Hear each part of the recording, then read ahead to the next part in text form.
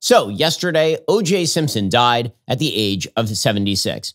And the media didn't quite know what to do with that. They didn't know what to do with that because, of course, O.J. Simpson was a murderer. And everyone knows that he was a murderer, but he spent the last half of his life being treated by some in the media as though he was instead a just sort of controversial figure. A headline from the Washington Post sort of sums this up. How will O.J. Simpson be remembered? The answer for everyone who remembers the O.J. Simpson murder trial is he will be remembered as a person who very obviously murdered his ex-wife and a person named Ron Goldman, and then who proceeded to be alleviated of the criminal responsibility for that double murder by a jury of people who are politically motivated, to the celebration of a wide swath of the American population. He will be remembered as a person who really widened the gap between the races in the United States in a dramatic way, and in a way that in some ways has never truly closed. It seemed like between O.J. Simpson and the election of Barack Obama, America was becoming more racially reconciliatory. And then Barack Obama opened those gaps wide again in 2010, 2011, 2012. But the O.J. Simpson trial was the moment when Americans realized that the attempts of the 1960s and the 1970s to move beyond America's terrible history of racism, that had some pretty impactful consequences, and that there were two sides to the racial conflict in the United States. Because up until the Civil Rights Movement, there really was only one side. That side was American white supremacists treating black people as chattel, and then American white supremacists treating black people as trash. And then after the Civil Rights Movement, the idea was, okay, we're going to put all of that behind us. We're now going to move forward in a country that tries to actually meet the guarantees of the Declaration of Independence, that all men are created equal. And then in the O.J. Simpson trial, it became very clear to a lot of Americans that the standard of equal justice for all, it was not only a matter of could that be reached? It was a matter of did everyone want that standard to be reached? That's what the O.J. Simpson trial meant for a lot of people. And that's what he will be remembered for, as a double murderer who got away with it for racial political reasons. So as I say, he died yesterday at the age of 76. He left in his wake still the families of Ron Goldman and Nicole Brown, without obviously members of their families who he had brutally slain. Not just that, he still owed more than $100 million to their families because they won civil trials against him after losing the criminal trial in favor of convicting him. The evidence against O.J., for those who weren't alive for this, was overwhelming. And if you weren't alive for the O.J. Simpson trial, if you were born afterward, or if you don't remember it very well, it was one of the signal events in truly American history. Like, there are very few places in your memory that you can remember where you were when the thing happened. For people who are older than I, Pearl Harbor or the moon landing. For people of my age, the two events that come to mind where you knew where you were when it happened were the O.J. Simpson verdict and 9/11. Those were the two events where you really know where you were. I was in a classroom in Los Angeles where the trial was taking place, and they actually wheeled a television into the classroom, the public school classroom I was attending. And I remember vividly that as they announced the verdict on the TV in the public school classroom where I was going to school, the racial breakdown in the class was perfectly obvious. Every kid who was not white was celebratory about the verdict, and every kid who was white was sort of shocked by the verdict. Because here's the thing. Everyone knew O.J. was guilty. No one legitimately believed that O.J. was innocent. It was just a question of whether you wanted to see him acquitted because of racial reasons. And those racial reasons were explained at the time, and even now, by people who believe that somehow some sort of revenge was deserved for America's terrible racial history by allowing a black man who had largely traveled in white circles. O.J. Simpson was seen as someone who did not want to be seen as a black person in the United States for large parts of his career. He wanted to be seen as just a famous person, as an athlete. He didn't live in the black areas of Los Angeles. He lived in Brentwood, which is a very white area of Los Angeles. And yet, after he killed two white people, suddenly his cause became a quote-unquote racial cause. And that racial logic has kept up even until today. I think the single best take on this, in terms of clarifying where people stood on O.J., and still, in some sense, stand on racial politics, particularly on the left, was from Marc Lamont Hill. So Marc Lamont Hill, of course, a very radical person. Marc Lamont Hill is a true believer in the perverse ideology of diversity, equity, inclusion, critical race theory. He's a really true believer in the idea that if you are a member of a quote-unquote victimized group, that you are now absolved from all responsibility because of the evils of the society that surrounds you. And that evidence of your membership in a victimized group is the underperformance of that group. Underperformance equals victimhood. We'll get to more on this in a moment. First, are you tired of your favorite cut of beef or chicken costing more, but weighing less every time you buy it from the store? Well, Good Ranchers has a sizzling solution for you with their price lock guarantee. During their April Price Shield campaign, Good Ranchers is not just offering a temporary fix, but a long-term solution. Subscribe to one of their boxes, and they'll lock in your price until 2026. GoodRanchers.com is where you can get the most tender, flavorful meat. With options like beef, chicken, pork, and wild-caught seafood, they have something for even the pickiest of eaters. There's no reason to order takeout when you can make something far, far better at home. Good Ranchers even offers recipes to take your cooking skills to the next level. With meat prices on the rise and the quality of store-bought meat on the decline, save hundreds with Good Ranchers Price Shield. Get the best 100% American meat you'll ever eat. Right now, when you go to GoodRanchers.com and use promo code Shapiro, you'll get their exclusive Price Shield and an additional 10% off your order. The offer ends at the end of the month. So if you want to secure your best price on meat until 2026, go to GoodRanchers.com, use my code Shapiro. That's GoodRanchers.com with promo code Shapiro today. So Marc Lamont Hill tweeted out yesterday, quote, O.J. Simpson was an abusive liar who abandoned his community long before he killed two people in cold blood. His acquittal for murder was the correct and necessary result of a racist criminal legal system, but he's still a monster, not a martyr. Now, if you read the first sentence and the last sentence of that tweet, they go together, right? O.J. Simpson was an abusive liar, and also he was a monster, not a martyr.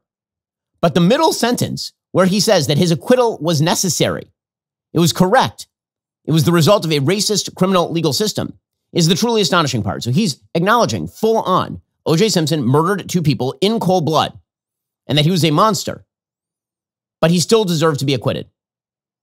No country, obviously, can survive for very long on the basis that as long as you're a member of a particular race, that you deserve to be acquitted for the murder of somebody else of another race. I mean, that sort of pure, unbridled hatred and racism wrecks societies. And it was made very clear that that was the case in 1995 when the verdict came down. And it was made very clear that that was, in fact, the case today for a lot of people on the political left, unfortunately. I just want to go through this for a moment because, again, a lot of people don't remember this. A long time ago. For people like me, it seems like it was fairly recent. But 1995, when the verdict actually came down, yeah, that's a lifetime ago. So the evidence against O.J. Simpson was incredibly stacked. So O.J. murdered Nicole Brown Simpson and Ronald Goldman, June 12th, 1994. There's tremendous evidence that he did it. This is not a case where there's a lot of controversy about what happened. Everyone knows what happened. First of all, he had a history of allegedly abusing Nicole Brown Simpson. She'd called the cops on him before for having abused her. She actually told the cops at one point that he was going to kill her. But the actual crime scene was just a treasure trove for the police. There were blood drops on a gate at the murder scene, near bloody shoe prints at the crime scene. All of those contained O.J. Simpson's genetic markings. When Simpson was interviewed by police, he had a cut on his finger that was presumably the source of the blood. There was a giant Eris leather glove found at the murder scene near the bodies. Its mate was found on Simpson's estate. Both gloves were covered in blood. And both gloves also had Simpson's genetic markers, as well as markers from Nicole Brown Simpson and Ronald Goldman. Hairs that were similar to O.J.'s hair were found in a knit cap at the crime scene. Strands of hair were recovered from Ron Goldman's shirt. They were also identical to Simpson's head hair. There were bloody shoe prints found at the crime scene, matching, very famously, size 12 Bruno Magli shoes. That shoe is a unique Italian-made model, and they were Simpson shoes. Bloody socks were found in Simpson's bedroom, and that blood had both his genetic markers and Nicole Brown Simpson's genetic markers on them.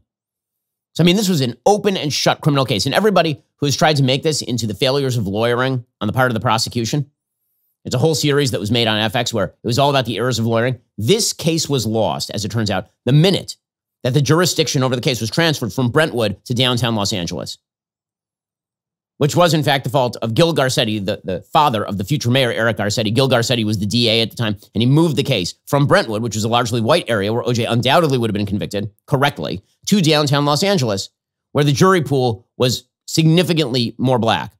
And the jury that ended up acquitting O.J. Simpson was, in fact, majority minority. The O.J. Simpson story is a reminder that criminal justice can be used as a piece of a movement. Now, one of the things that's so obvious about O.J.'s guilt and we see this now, is that political movements, when they pick their victims, according to the political left, the true victim of the O.J. Simpson story was actually O.J. Simpson. Because O.J. had been wrongfully targeted by the police. We'll go through some of the evidence in a minute and what happened at trial, and the attempts to basically say that because one police officer said racist things, therefore O.J. could be acquitted for murdering two people. But the reason that so many members of the political left and the racial left glommed onto the O.J. case is because he was a bad example. And sometimes it's hard to understand in American politics why it is that certain cases become national stories while other cases don't. There are undoubtedly cases that we never hear of actual crimes in which a racist police officer harms a black person and then is convicted and then goes to jail. And we never hear those cases when the evidence is clearly against the officer. The cases we always hear are the cases of bad examples. Michael Brown, who tried to grab a gun off a police officer, or Breonna Taylor, who was staying at her boyfriend's apartment when she was accidentally shot by police after they warned that they were coming in the door, or George Floyd, who was high as a kite and saying he couldn't breathe before he was even taken out of the car, and no allegations were even made at trial against Derek Chauvin, suggesting that Chauvin was a racist. Bad examples must be picked and sides must be taken based on the bad examples. Because as in every political context, showing that you have political fealty to a particular position requires you to take positions that are untenable. The more faith you show in the political narrative, the more you're willing to pick a bad example and say, even this bad example applies to my narrative. And O.J. was the worst example of all. As we say, O.J. was not somebody who had historically associated himself with the race question in America. O.J. historically was not somebody who had drawn particularly close to black activism, for example, so he wasn't targeted for his politics. O.J. happened to be unbelievably clearly guilty of a double murder. And it was precisely because of that he became such a cause celeb, particularly in the black community. We'll get to more on this in a moment. First, getting life insurance will give you peace of mind because, God forbid you plot, you know that your family would be able to cover expenses while they get back on their feet. Policy Genius has licensed, award-winning agents and technology that make it easy to compare life insurance quotes from America's top insurers in just a few clicks to find the lowest price. Their team of licensed experts is on hand to help you through the process. Even if you already have a life insurance policy through work, it might not offer enough protection for your family's needs. It might not follow you if you leave your job. With Policy Genius, you can find life insurance policies that start at just $292 per year for $1 million in coverage. Some options offer same-day approval and avoid unnecessary medical exams. Policy Genius works for you, not the insurance companies. That means they don't have the incentive to recommend one insurer over another. Save time and money and provide your family with a financial safety net using Policy Genius. Head on over to policygenius.com/Shapiro. Get your free life insurance quotes. See how much you could save. That's policygenius.com/Shapiro. I have life insurance. So does my wife. Life insurance is just a necessity if you've got a family. Go get it taken care of today at policygenius.com/Shapiro. Again, that's policygenius.com/Shapiro. So here's the flashback. Little bit of blast from the past here for those who remember. 1994, Nicole Brown Simpson's body being removed from the Brentwood estate where she had been murdered along with Ron Goldman. Ron Goldman, of course, had just been a person working at a local restaurant who kind of tangentially knew Nicole Brown Simpson and was bringing her glasses that she had forgotten at the restaurant. O.J. came over to murder Nicole, and Ronald Goldman ended up being there. So here they were removing the body. Then, as you'll recall, O.J. was going to be arrested, and he decided that he was going to try to get away from the police in what is the most famous boring car chase of all time, the white Bronco chase. Remember, it was during the 1994 NBA Finals, and they put this on full screen in the NBA Finals in the corner of the screen. I remember being pretty ticked because I used to watch the NBA Finals a lot more. And O.J. was going down the highway and supposedly threatening to kill himself in the back of the Ford Bronco as a bunch of people stood on overpasses in Los Angeles with giant signs reading "Run, O.J., run." So this was the beginning of modern celebrity crime culture, and also the beginning of this kind of perverse movement where ideology trumped fact to the extent that you could actually go out on an overpass with a sign encouraging a double homicide perpetrator to run from the police. When they got to the trial, all of this broke out into the open. So Johnny Cochran put on a show. The defense team, this is all highly publicized, obviously. The defense team was made up of the so-called Dream Team. They're like Robert Shapiro, Johnny Cochran, F. Lee Bailey, Alan Dershowitz. Now, all these people were incredibly well-credentialed. Cochran is the person who took the lead. The reason that Cochran really took the lead is because he was perfectly willing to play racial politics with this particular case. This was a pure case of jury nullification. There's a pure case in which the jury just said, we know he's guilty, we don't care, we're doing it anyway. And he made a bunch of spurious arguments that, of course, then entered the lexicon. So, OJ was given the other glove to try on, the bloody glove. So you remember, as we mentioned in the evidence, there were two gloves. One was found at his Brentwood home. The other was in the courtroom. Now, something happens to leather when you make it wet. It shrinks, as everybody who has ever, for example, worn a golf glove in the rain knows.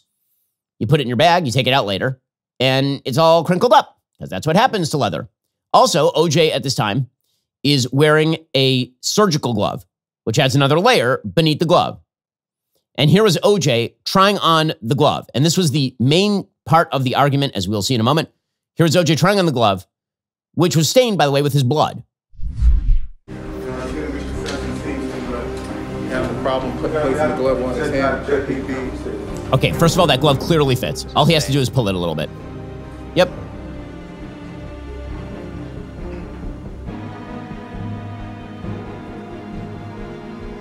Right, now he's going to pretend that he can't get the glove on. Oh, it's so hard for him. It's so hard for him to get the glove on. I know that we were supposed to pretend in the moment that the glove did not fit. That was clearly the other glove, obviously. Oh my gosh, wow. And then the idea is it doesn't fit. The gloves don't fit. Okay, this became the centerpiece of the Johnny Cochran argument. Here was Johnny Cochran doing some good old-time lawyering here. I'm going to show you something. this is a knit cap. I'm going to put this knit cap on. And you've been seeing me for a year. If I put this knit cap on, who am I? I'm still Johnny Cochran with a knit cap. And if you look at O.J. Simpson over there, and he has a rather large head, O.J. Simpson in a knit cap from 2 blocks away is still O.J. Simpson. It's no disguise. It's no disguise. It makes no sense. It doesn't fit. If it doesn't fit, you must acquit. This was the argument, and it was a stupid argument at the time, but it was turned into a supposedly interesting argument, specifically because of all the racial connotations around the case. And those racial connotations came to a head over the testimony of Marc Fuhrman. Marc Fuhrman was an evidentiary expert for the LAPD. He had handled evidence. He was brought up to discuss the evidence, and he had denied in court racist remarks regarding O.J. Simpson. But it turns out there was tape of him saying racist things on the stand. For the first time, excerpts from the Fuhrman tapes you've never heard. Vulgar. In Weinstein, she had a little 5-foot Jew. We called her the Wandering Jew. The plow wife, she had a big nose. Sexist. How do you arrest a violent suspect? I yell out, have a man do it. Disturbing. You've got to be a borderline sociopath. You've got to be violent. Okay, and then it turns out that on the stand, he was asked about whether he had ever used racist language. Here he was on the stand denying racist remarks with regard to OJ, particularly. I want you to assume that perhaps at some time, since 1985 or 6, you addressed a member of the African-American race as a. Is it possible that you have forgotten that act on your part? No, it's not possible. Are you therefore saying that you have not used that word in the past 10 years, Detective Fuhrman? Yes, that's what I'm saying. And you say on your oath that you have not addressed any black person as a or spoken about black people as in the past 10 years, Detective Fuhrman? That's what I'm saying, sir. So that anyone who comes to this court and quotes you as using that word in dealing with African Americans would be a liar, would they not, Detective Fuhrman? Yes, they would. All of them, correct? All of them. Okay, so there were some tapes of Fuhrman and an aspiring screenwriter named Laura Hart McKinney covering 12 hours on tape over many years. And in those tapes, he had used some 41 racial epithets and made statements about police being above the law. And apparently, he used the N-word in those tapes 2 times. And that was then heard in the courtroom. And so the idea was if he's lying about using the N-word on the stand, then he must be lying about the evidence. An absurd contention. The reason that he was lying about using the N-word on the stand is because it was embarrassing. You can't lie about something like planting OJ's blood all over everything everywhere. And so in any case, the verdict gets read, and you can see the reactions as the O.J. Simpson verdict was read in court. Here is a flashback to the reactions as the O.J. verdict was read. We, the jury, in the above entitled action, find the defendant, Orenthal James Simpson, not guilty of the crime of murder in violation of Penal Code Section 187A, a felony, upon Ronald Lyle Goldman, a human being, as charged in count 2 of the information. We, the jury, in the above entitled action, further find the special circumstance that the defendant, Orenthal James Simpson, has in this case been convicted of at least one crime of murder of the first degree and one or more crimes of murder of the first or second degree to be not true. Signed this second day of October 1995, Juror 230. Ladies and gentlemen of the jury, is this your verdict? So say you one, so say you all. All right, counsel. We'll get to more on this in a moment. First, are you or somebody you know fighting the battle against cancer? For the last 25 years, Envita Medical Centers have been pioneering personalized, cutting-edge treatment programs for patients all over the world. Envita has been the leader for patients looking for advanced immunotherapy and genetically targeted therapies, all while focusing on fewer side effects and better patient outcomes. As a global leader in oncology care, Envita is committed to healthcare freedom for all. They've spearheaded a revolution in employer health insurance options, empowering companies to provide their employees with access to not only top doctors, hospitals, and technologies, but also the first of its kind nationwide personalized medicine coverage. Envita is doing all of this, plus offering significant tax and cost savings, full transparency, and liberation from the grip of commercial insurance carriers. Whether you're a patient in need or a company looking to break free of monopolized healthcare insurance, Envita could have a solution for you. To learn more about their treatment options, visit either Envita.com or EnvitaHealth.com. Envita is spelled E-N-V-I-T-A. That's Envita.com or EnvitaHealth.com to learn more today. E-N-V-I-T-A. Same exact time period. Here's a report on the difference between how Black Americans and white Americans responded to the very obviously wrong verdict of O.J. Simpson not guilty. Here's a poll. Okay, so these are the polling data. In 1994, when the murders first happened, 63% of white Americans thought that O.J. Simpson was guilty. 22% of Black Americans thought that he was guilty. 22%. So 8 in 10 Black Americans said he was not guilty, which is ridiculous. By any stretch of the imagination, it's ridiculous. By 1997, those numbers had changed just slightly. Now 82% of white Americans said O.J. Simpson was guilty. Only 31% of Black Americans said O.J. Simpson was guilty. Even as of 2015, only 57% of Black Americans said O.J. was guilty. Now, that is a big difference, obviously.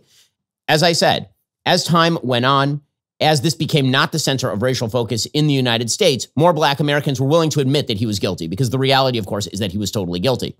So by 2015, a majority of both whites and blacks said O.J. Simpson was guilty. But the point is, why should there be a racial differential when it comes to the guilt of a person who is very, very obviously guilty? And if you go back to the time, again, you can see how Black people and white people responded incredibly differently to the verdict acquitting a double murderer. Oh, the juries are coming out. A long 10 minutes pass, and then...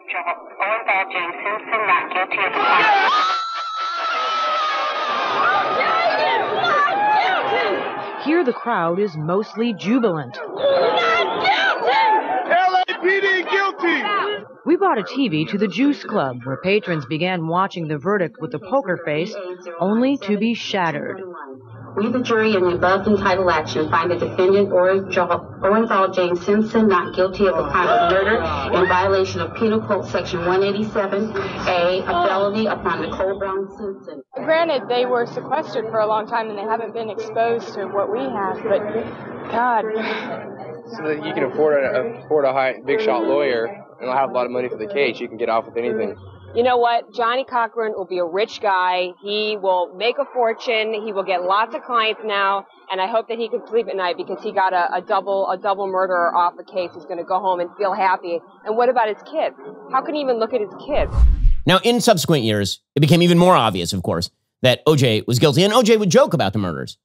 In fact, there's tape of a person named Ruby Wax talking about being accosted by O.J. Simpson on April Fool's, where he shouted at her, "I did it, April Fools." Just what a delightful human being O.J. must have been. I did a piece to camera saying, I've been fixed up and I don't know who my date is going to be. And we put him in the hallway and then I opened the door and it would be him. But when he was out there, all the trays were out there and he was looking for a knife to fool me when the door was open. But there was no knife, so he grabbed a banana. And then OJ called me up on April Fool's Day in London and said, I killed her. And then went, April Fools. What a delightful person. In a 2006 Fox interview, OJ went even further. He gave a hypothetical account of how he would have, in fact, killed his ex-wife as well as Ronald Goldman. Here is that 2006 Fox interview. Here's how he describes the crucial moments of June 12, 1994, an account which he repeatedly insists is hypothetical. As things got heated, I just remember Nicole fell and hurt herself. And this guy kind of got into a karate thing. And I said, well, you think you can kick my ass? And I remember I grabbed a knife. I do remember that portion, taking a knife from Charlie. And to be honest, after that, I don't remember. Except I'm standing there. And Simpson infers he blacked out and laughs bizarrely. I hate to say this, but this is hypothetical. I'm sorry. Right. I know we got to back up again. Right. And he says he was standing in blood. I don't think any two people could be murdered the way they were without everybody being covered in blood. Okay, so he obviously did it, obviously. But even today, there are people who are trying to make excuses for why OJ was acquitted, because the real question isn't really why OJ did what he did. The answer is that he was a sociopathic murderer, and he murdered two people in cold blood.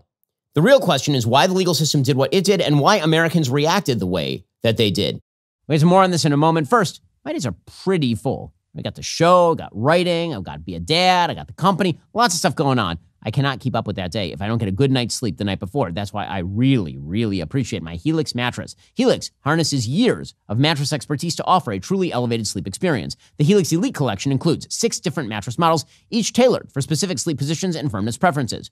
If you're nervous about buying a mattress online, you really don't have to be. Helix has a sleep quiz that matches your body type and sleep preferences to the perfect mattress, because why would you buy a mattress made for somebody else? I took that Helix quiz. I was matched with a firm but breathable mattress. I love it. My wife loves it. We're big Helix fans over at the Shapiro household, which is why we actually got Helix mattresses for both of our parents, plus our sisters. Plus, Helix has a 10-year warranty. You get to try it out for 100 nights risk-free. They'll even pick it up for you if you don't love it, but you will. Helix's financing options and flexible payment plans make it so a great night's sleep is never far away. Helix is offering my listeners 20% off all mattress orders plus 2 free pillows. Go to helixsleep.com/Ben. That's helixsleep.com/Ben. It's their best offer yet. It won't last long. With Helix, better sleep starts right now.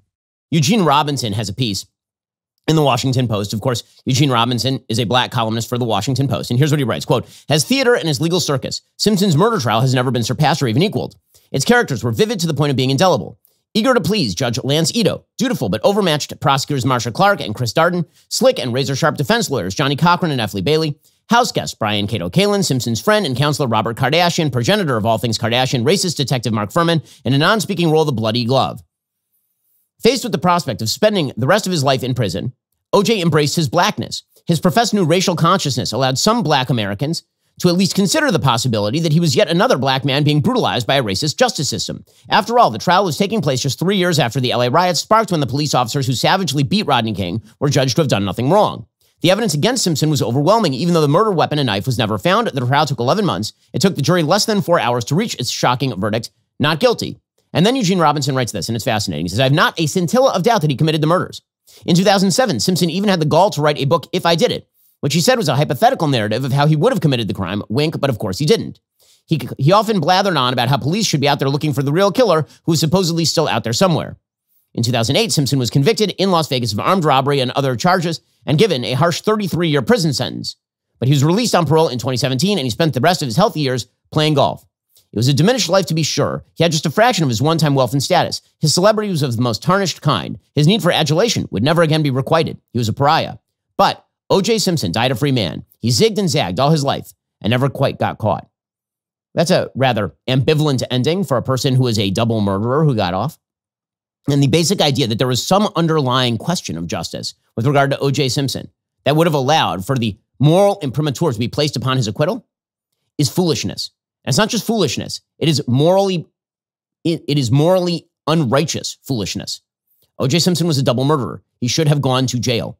And if you believe that questions of race should have taken precedence over questions of actual blood guilt, this makes you a bad person. That is not how justice works. When social justice, which is what we're talking about here, trumps individual justice, when the idea is that a true racial narrative about black victimhood in America is supposed to trump the fact that a black man killed 2 white people, you have lost the thread of decency and morality. Justice cannot work under these circumstances. It is a perfect encapsulation, the O.J. Simpson case, of why social justice is a lie and individual justice is true, and why it was so wildly unjust for O.J. Simpson to be let off the hook for the murder. It's, again, incredible that this was controversial at the time. It's even more incredible that it remains even remotely controversial or sort of wistfully controversial today. In fact, here was one of the jurors in the O.J. Simpson case explaining exactly why O.J. Simpson was let off. Do you think that they're members of the jury that voted to acquit O.J. because of Rodney King? Yes. You do? Yes. How many of you think felt that way? Oh, probably 90% of us. 90%? Did you feel that way? Yes. That was Payback. Uh-huh. You think that's right?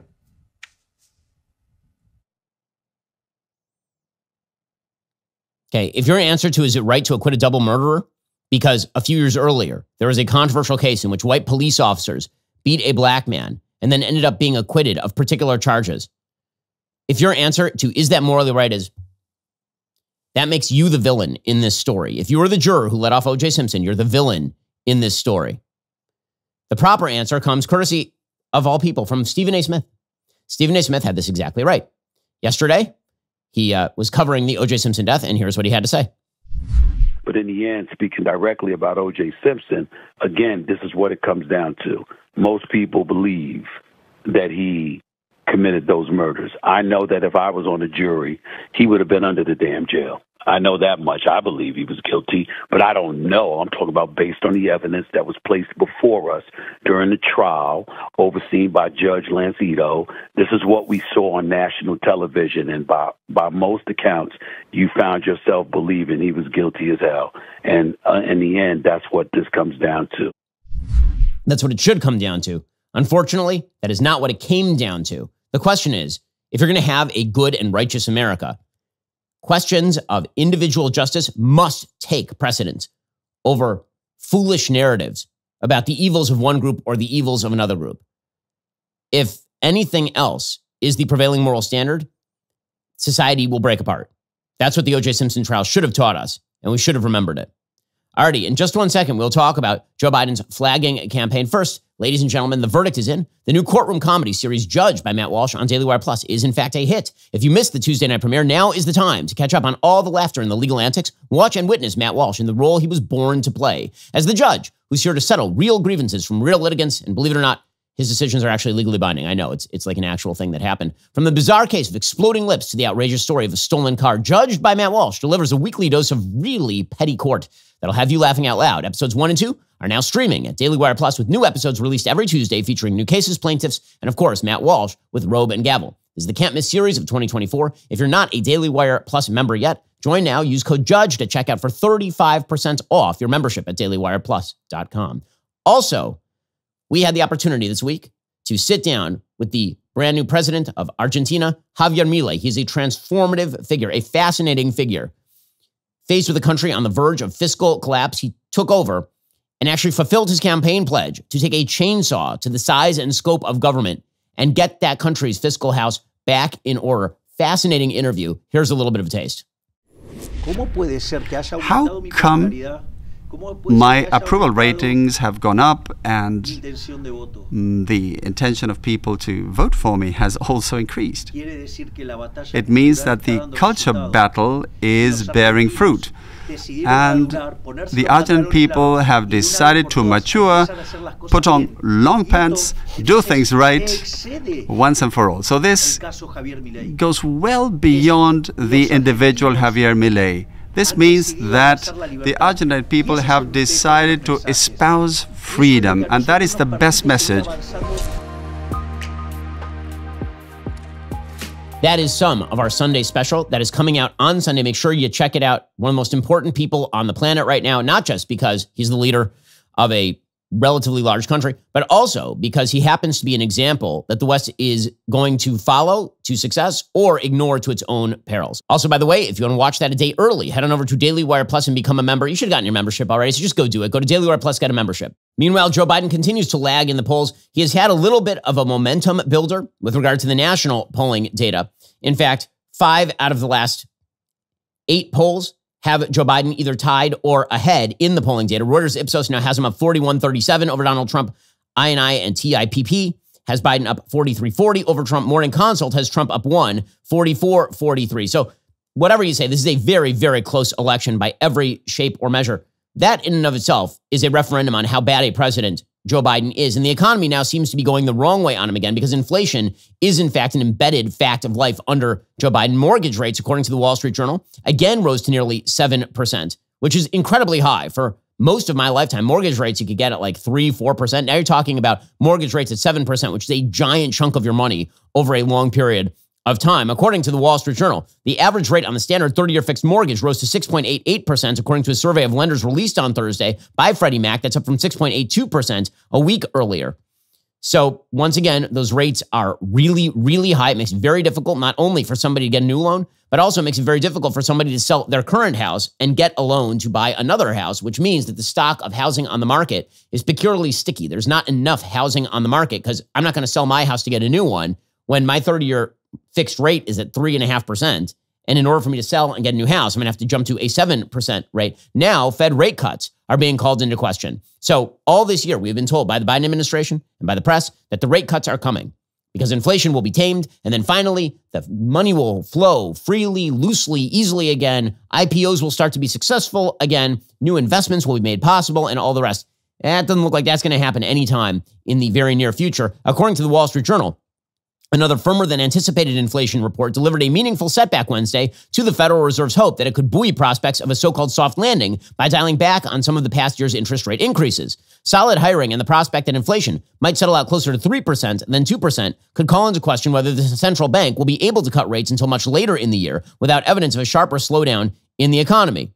This is the third straight month in which prices were hotter than expected, and it sends officials back to an uneasy holding pattern where they wait several more months for either better inflation data or the type of evident economic weakness that they were hoping to avoid. So Joe Biden's economy continues to superheat. That is because, again, he tossed too much money into an already overheated economy that was already plagued by supply chain problems. Too much money following too few goods equals inflation. And this is having significant dire ramification for his polling. So Roy Teixeira, who is the most prescient commentator on the left when it comes to elections, Roy Teixeira is most famous for his theory back in 2004 that Democrats would be able to build a majority-minority coalition and then lead that coalition to victory. And then it turns out he had to dissociate himself from his own theory because it turns out it wasn't true in 2016 or even in 2020. He doesn't think it'll be true in 2024 either. So now he is saying to Democrats, you guys are way too far out on the left on pretty much every issue. He says if you want to win, you have to do 3 things. 1, you have to move to the center on culture issues. 2, you have to promote what he calls an abundance agenda. And 3, you have to embrace patriotism and liberal nationalism. But the second one is the one that really Joe Biden was supposed to be able to do well with, and he's just not. Right? Everybody knows he's too radical for the American public on social issues, like way too radical, and particularly for minorities who are not actually socially radical on a lot of these issues. But the bigger problem for Joe Biden is that a stagnating economy is going to sink him. A really burning great economy under Joe Biden, where people felt great about the economy, might make up for his cultural shortcomings. But if the economy is stagnating and he is way out of touch with the American public, particularly minorities, Hispanic, Black minorities, with regard to social issues, he's got a real problem on his hands. And as Roy Teixeira points out, the left has been talking about the economy as though the American people are just nuts, that they've made some sort of huge mistake, the American people. But the reality is that there is something else going on here. Roy Teixeira says, in Democratic circles, there are 2 main responses to the bleak record on the abundance front. The first is what I call the deluded, ungrateful wretches theory. The idea here is that the economy's recent record has been stellar. Low unemployment, strong job creation, smartly rising wages, and inflation that has declined sharply from recent highs. Given all this, why do voters still believe the economy is so bad? They're deluded. But he says there's quite a strong case that in terms of the lived experience of voters, particularly working class voters, things have not in fact been great. The primary suspect, of course, is inflation, which is still relatively high, and in June of 2022 reached 9%, the highest inflation rate the country had experienced since 1981. People absolutely hate inflation since it directly undercuts living standards, and they're reminded of this fact every time they go to the grocery store. Heather Long of the Washington Post recently collected data on changes in inflation, hourly earnings, and household purchases since Joe Biden took office. What she found is that cumulative inflation has outpaced average hourly earning growth, and the rise in many consumer prices has been even larger than overall inflation. Rent and meat are up 20%. Restaurants and groceries are up 21%. Electricity is up 28%. Gas, 35%. Eggs, 37%. Meanwhile, average hourly wages are up only 15%. So if inflation outpaces all of those things, then you feel like the economy is getting worse for you. Roger Lowenstein, an economics commentator, points out that the median household income went up 10.5% under Donald Trump before the pandemic. However, under Biden, inflation has snatched away the gains from even a very strong labor market. Over his first 2 years, as price hikes outran wages, real median household income actually fell 2.7%. The census hasn't reported median income for 2023, but given that real wages were up about 1% through November, the cumulative change in household median income adjusted for inflation over Biden's first 3 years is likely to be in the range of mildly negative to very mildly positive. In other words, the country did not make progress in improving living standards under Joe Biden. And that's what's happening here. Even CNN is pointing this out. Here is CNN explaining that Americans are not buying what Joe Biden is trying to sell here. Now, out on the road, President Biden has tried to point to some of those positive indicators over the past few months. The fact that unemployment is down, the fact that wages are rising, and that the overall inflation trend is also lowering. But even as he's trying to highlight those positive aspects of the economy, what Americans are feeling is completely different. If you take a look at one of the most recent national polls from Marc, it found that the majority of voters believed that the economy is either not so good or poor. And then when you stack up President Biden against former President Donald Trump, more believe that Trump is better on economic issues than President Biden. Okay, that is right, because Donald Trump was better on economic issues than Joe Biden. So Democrats, faced with the prospect of having to, admit that their programs are a failure, when they spend too much money, that a huge percentage of the job creation right now is in government sector jobs.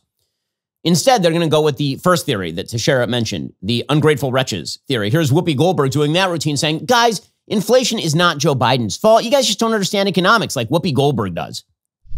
What I hear when I talk to undecideds is the grocery bills are... Yes, but if people knew civics, they would know that that's not his... Listen, there are absolutely things that Biden can do to address it, and grocery prices have jumped 25% over 4 years. What can he do? Hang on real quick. This is the reality. It's the most immediate and repetitive thing. You have to buy groceries every week. We get that. Get all of that. But the question is, what do you want him to do? Because what can he do? He can challenge the major grocery chains if he wants to. Here's the thing. People are if he does stuff, they if he doesn't do stuff. Listen, he's doing what he's supposed to be doing. He's doing what he's supposed to be doing. But I'm pissed off. I'll tell you, Americans are spending 11% of their income on food. I'm an American. I'm a little pissed off about having over-the-priced stuff, but I'll tell you what I'm really pissed off about. I'm really pissed off that people seem to think that the American citizen is a wallet where you can just get your hand in it. Wait, hold up. So you're pissed off that your taxes are too high? Because you should vote for Trump then, Whoopi. And yes, the president has something to do with this. The president is the one who is generating massive, outsized spending along with his Senate majority. Karine Jean-Pierre, for her part, she's out there trying to attribute inflation to Russia still. Again, this is not going to work for them. When the president took office, and you know this, there was a pandemic. It was closing down businesses, closing down schools. And so it was drastically disrupting the supply chain. Let's not forget about that. And so that's what was going on. And that caused inflation around the world to increase. We know that. And then further increasing inflation was the Russia's war in Ukraine. And in fact, many other countries are even worse off because of what we've seen with Russia's war. Okay, that is not because of Russia's war, and everybody knows that. But again, this is Joe Biden's presidency, and Joe Biden's presidency is a failure on pretty much all fronts. It's bad domestically. It is far worse on the foreign front. We'll get to more on this in a moment. First, what's the first thing you do when you get home from work? You change out of your work clothes. You put on some loungewear. Luckily for me, I have Tommy John. I love my Tommy John loungewear. It is really soft. It is really comfortable. I could fall asleep in it. And yes, I very often do. It's also stylish enough to wear out without looking like I just rolled out of bed, even if I just did. And guys, if you're wondering how they can get any better, let me tell you. Tommy John underwear. It's one of a kind.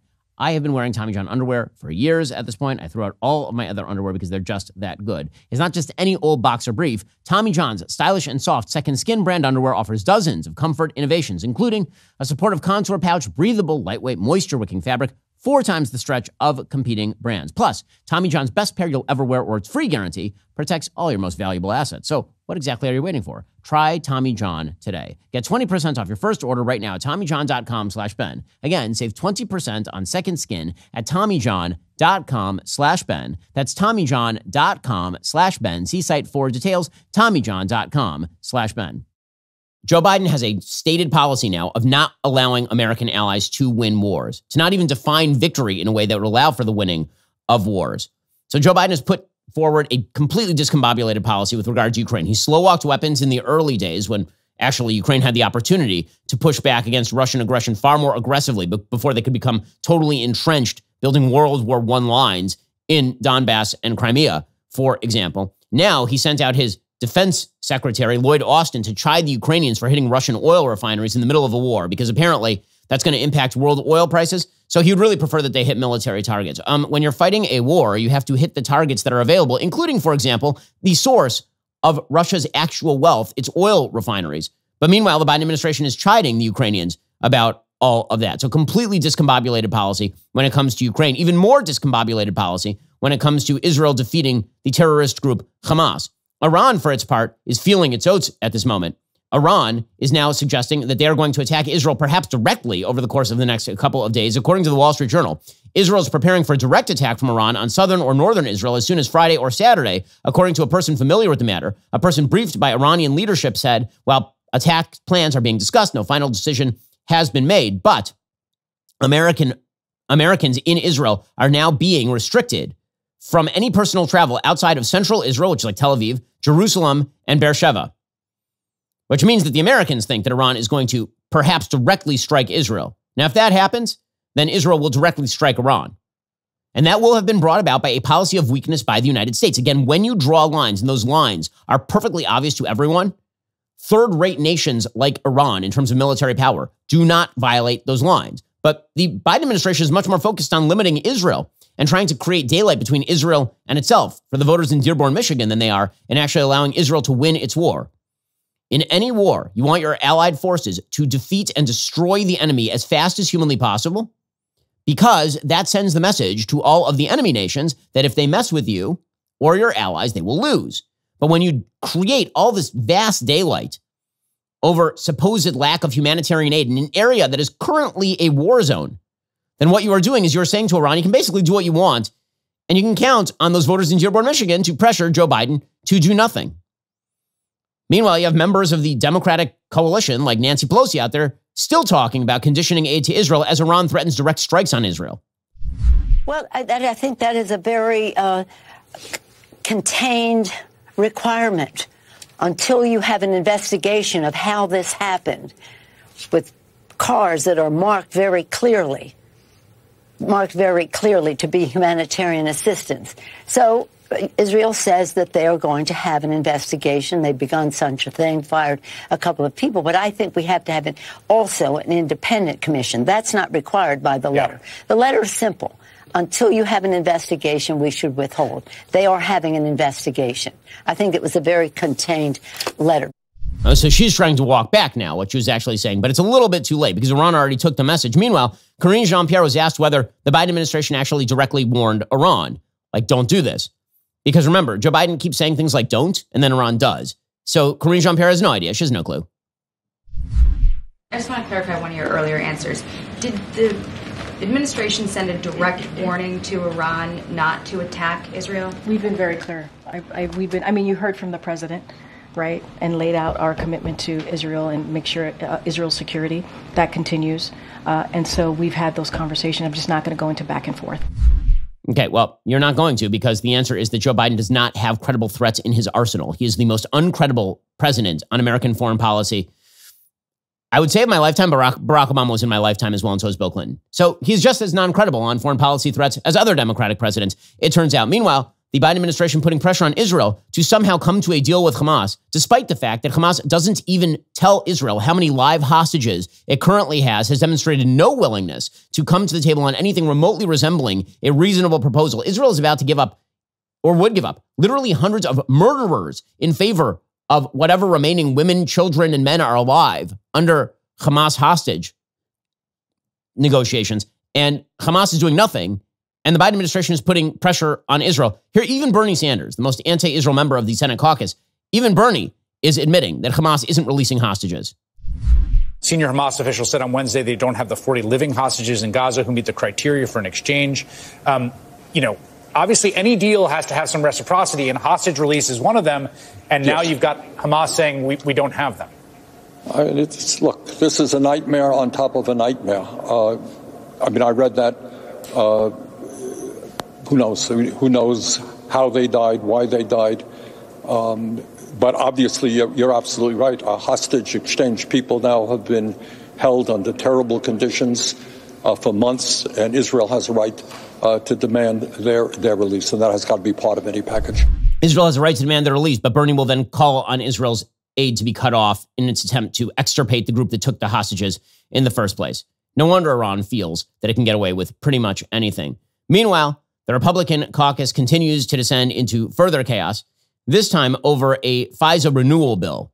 So the Foreign Intelligence Surveillance Act, as we discussed yesterday on the program, Section 702, allows for the surveillance of foreign intelligence data. So a foreigner is using his phone, and you can now use surveillance methods from the intelligence community to look at things like phone calls and metadata, not the actual content of the phone calls, for example, but where the phone calls are being made to, where they're being made from, and all the rest. Well, there's been a lot of Republican angst over Section 702 because there were not protections in place that prevented the abuse of the FISA process with regard to Carter Page. Carter Page was a low-level foreign policy advisor to the Trump campaign in 2015, 2016, who was then targeted with a false FISA warrant and wiretapped. And that became a cause celeb on the right for good reason, because the warrant that was originally given was predicated on nothing. It was predicated basically on a bunch of false statements by the Hillary Clinton campaign that was then laundered via the CIA and FBI into a FISA warrant that led to a wiretapping of Carter Page. So the question is how you stop all of that. Well, the Republican proposal in the House that they want is a warrant for every search of American data inside that FISA surveillance network. So you have a low-level guy, he wants to type in an American name, and now they need a warrant in order to type in the American name. That would be the change that Republicans are seeking, which is fine, except for the fact that apparently getting a warrant in the FISA process via FISA court is really, really easy. So easy that one could be gotten on Carter Page on the basis of nothing. The alternative proposal is that any such search has to be elevated up the chain of command, up to the deputy FBI director. And basically you have to have eyes on and explicit approval of any search for an American name in the FISA intelligence database. That's the debate right now happening between some Republicans and other Republicans. The stakes are that FISA as a whole expires. If FISA as a whole expires, America will no longer have eyes on foreigners with terror connections. It will just disappear. This is why Mike Johnson, the Speaker of the House, has been pushing for what he calls a compromise proposal until Republicans actually have control of, the other two elected parts of the government, the Senate and the presidency. What he keeps saying is, listen, you keep telling me you want to go for broke on this bill, and you're willing to let FISA expire in order to do that. Well, I'm just telling you, if you do that, it will expire because the Senate will not approve any such bill, and the president will not approve any such bill, and FISA will expire, and then God forbid there's a terror attack and Americans get killed. Guess who's going to get blamed? The Republicans for letting FISA expire. So here is Mike Johnson explaining why he used to be for stricter requirements on FISA warrants, for example, and why he has flipped on this. When I was a member of the judiciary, I saw all the abuses of the FBI, the terrible abuses over and over and over, the hundreds of thousands of abuses. And then when I became Speaker, I went to the SCIF and got the confidential briefing from sort of the other perspective on that to understand the necessity of Section 702 of FISA and how important it is for national security. And it gave me a different perspective. So I encourage all the members to go to the classified briefing and hear all that and see it so they can evaluate the situation for themselves. And I think some opinions have changed both ways, but that's part of the process. You got to be fully informed. Former Attorney General Bill Barr spoke about what exactly these FISA surveillance processes look like, how they're used, why they're important. Here he was explaining. We're faced with probably the greatest threat to the homeland from terrorist attack, and our primary means of defending against that is FISA. And to take that tool away, I think, is going to result in successful terrorist attack and a loss of life. Well, Johnson took a while in negotiating this. He was trying to push it forward. He didn't have the votes inside the Republican caucus because Marjorie Taylor Greene has been threatening that she's going to push forward a motion to vacate and try to actually push that to its conclusion if he were to push forward a bill on the FISA surveillance. Again, he's being held hostage by a very small minority of his coalition. But because those negotiations were taking place, that gave President Trump a chance to sign into the chat. President Trump then did, and he put out on Truth Social, quote, "Kill FISA. It was illegally used against me and many others. They spied on my campaign." Okay, well, that is not an actual proper solution. Killing FISA altogether is something that pretty much no Republicans are in favor of, because killing FISA altogether means that if you have al-Qaeda members or ISIS members in the United States, you can't actively use electronic measures of surveillance, like their metadata, in order to track who they are talking to, which is a major problem. Instead, Johnson is now proposing a compromise solution, which would allow the extension of FISA 702 to be reauthorized for 2 years rather than for 5. And then he's saying when Trump gets elected and when we have a larger House majority and a Senate majority, then we can make exactly the kind of changes that we want. In the meantime, we can't let FISA expire, so let's make the changes that we can make for the moment. Now, again, this goes to the job of what the speaker is supposed to do. The speaker is supposed to cobble together the best deal possible, not the magical utopian deal that doesn't exist in reality where, Chuck Schumer is the Senate majority leader, thanks in part to the intervention of Donald Trump in 2 Georgia Senate races that should have been Republican. Not to mention the fact that the president of the United States is currently a Democrat. Johnson is faced with the unenviable task of trying to explain reality to a fringe group of Republicans who actually do not seem to care about reality and are posturing for what? Limelight and glory? You get the best deal you can. There are certain practical Republicans who disagree with Mike Johnson on a lot of matters. People like Chip Roy from Texas. I really like Chip. I think he's a really good principled conservative. Chip Roy spends his political capital trying to make specific changes to bills as a general rule. And he may disagree with Johnson on where the leverage points are, or disagree with McCarthy on where the leverage points are, but he's trying to make specific changes to specific things. That is not the case with part of the Republican caucus, which is why the place is so damned unworkable. Here are a bunch of Republicans in the House lamenting the unworkability of the current very, very slim Republican majority. Bitter GOP infighting derailing the GOP agenda, and now threatening Speaker Mike Johnson's job as he weighs major decisions over the FBI spying power and providing billions in aid to Ukraine, all as the threat to oust him continues to loom as Congresswoman Marjorie Taylor Greene escalates her attacks. The motion to vacate is real. We can't continue to be led by our elected Speaker of the House that's passing the Democrat agenda. Our voters will not tolerate that. All of it enraging fellow Republicans. This is incredibly reckless. This is nothing more than just, look at me, no one else is paying attention, so here's my motion to vacate. Now it's my time. I think it's an absurdity that's unnecessary, and frankly, it was a mistake when this Congress allowed it to happen to Kevin McCarthy. It's an impossible job. The Lord Jesus himself could not manage this conference, or this Congress. You just can't do it. Yeah, and by the way, that group of Republicans, that spans from very moderate Republicans in New York, if you couldn't recognize their voices because they're not particularly famous. One is from New York, one is from Ohio, one is from Texas. That spans the entire Republican caucus. Everybody believes the conference is unworkable, which is why, presumably, Speaker Johnson is meeting with President Trump. He wants to do an appearance with Trump because that shows the fellow Republicans that he is not anti-Trump and that Trump is in fact on his side. And then he needs to kill the motion to vacate. He needs to kill it dead. And if that requires Democratic votes, he should do it. And he should do it forthwith, because otherwise he's not going to have anything remotely resembling a Republican House majority. Speaker Johnson, I've been encouraging him for 2 weeks to do this because it is time to marginalize the marginal. Enough of this. You cannot govern a coalition when it is being held up by people who have no interest in governance or in the coalition itself. They're more interested in shooting within the tent than they are in actually directing the fire outward.